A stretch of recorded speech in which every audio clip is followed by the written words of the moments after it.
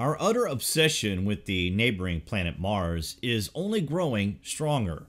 The more we learn about our own civilization, the more we look to the stars and indeed the solar system, the more increasingly interesting is our growing curiosity among the masses that we are from somewhere else other than Earth.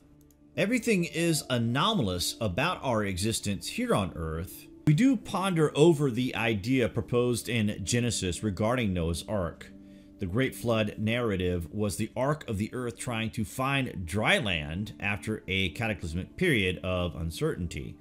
Perhaps the ark landed into the waters of this planet after a period of interstellar travel. We are aware that this sounds crazy, but why does it sound crazy to us? It is only crazy because we think of that as being impossible. Now, when you suggest such a thing, of course we are leaving ourselves exposed to ridicule. We get that, but why is it impossible? When we look into the ancient records, we see that the ancient Hindus had flying technology. We see the Sumerians depicting the planets of the solar system thousands of years before we discovered them, and there are tales in every single societal culture of beings descending from the sky. There is even evidence in Peru in the form of the Nazca lines that the people were abandoned and are in fact signaling to the sky as if they thought that maybe they had been forgotten. The Assyrians are a very interesting culture. In many ways, this civilization may be telling us of things of incredible importance. These peoples are showing us the importance in stone reliefs of this bucket, or as some may call it, the handbag of the gods.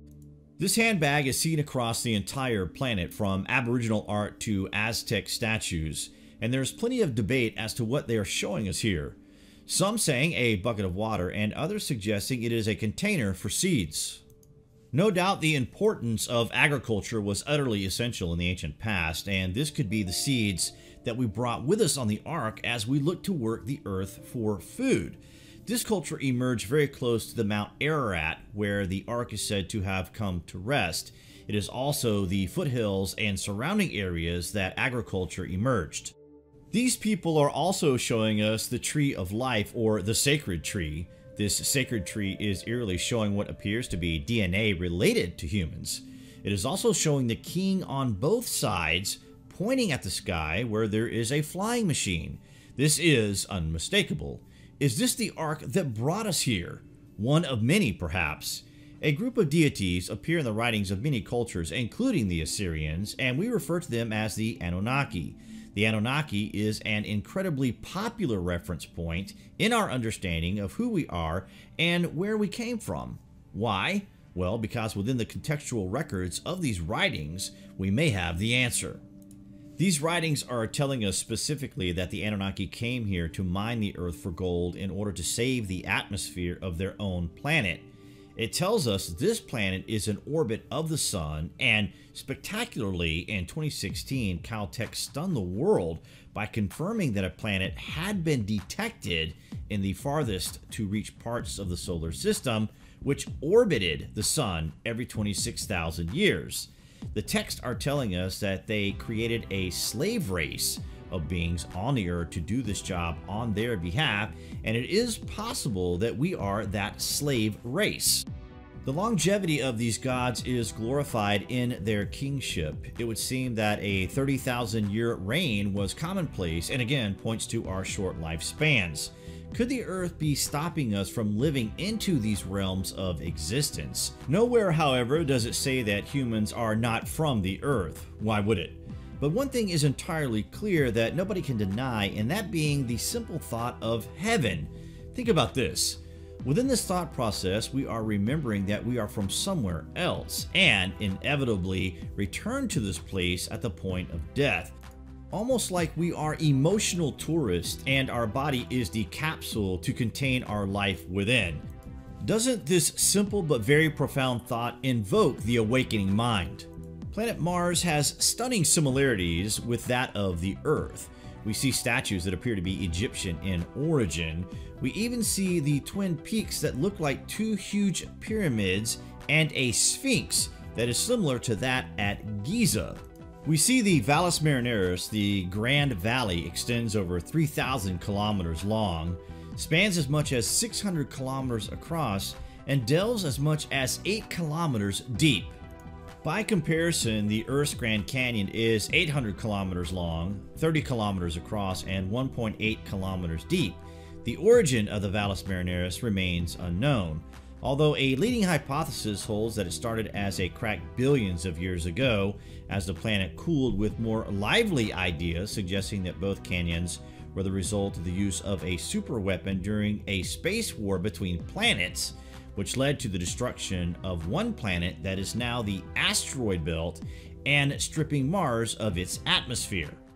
Maybe, just maybe, the story of the Ark is a rescue mission on Mars to bring the life to the Earth, which still had its atmosphere despite being involved in this war itself. When the Ark reached the Earth, it crashed in the ocean and drifted until it found land.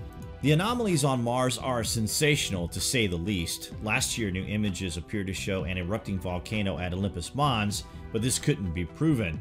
More recent observations prove that methane was being released. To have methane on a planet, you first need rotting materials to produce the gas. We humans vent methane, as do all animals on the Earth, so to have it on Mars, this must highlight the fact that the red planet must have had some form of vegetative life in the past to produce the gas on this scale. Wetlands are the major natural source of methane produced in this way, so this leads to heightened speculation as to what is taking place beneath the Martian surface, including the possibility of more waterways and maybe even life beneath the surface.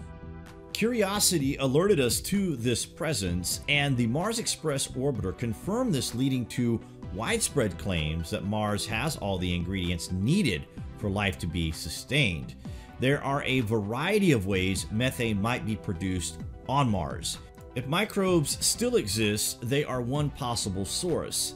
Methane produced by microorganisms in the distant past could also get trapped within ice. When the ice melts, it could then release the ancient methane into the atmosphere. What is going on with Mars is incredible. We now have access to imagery from space and also on the ground, and the more we see, the more we see. This planet seems to have been a place of habitation in the very remote past. You have to wonder what went on to bring about its destruction. Maybe we knew what happened here, and maybe that is why the red planet was named for the god of war. And Cairo City being named after this planet is another strange little coincidence. There seems to be a real connection here, guys, and of course we will be looking into this further as the years roll on. We will leave it at that for the moment, guys. We hope you have enjoyed the show as much as we have enjoyed bringing it to you. Comments below, and as always, thank you for watching.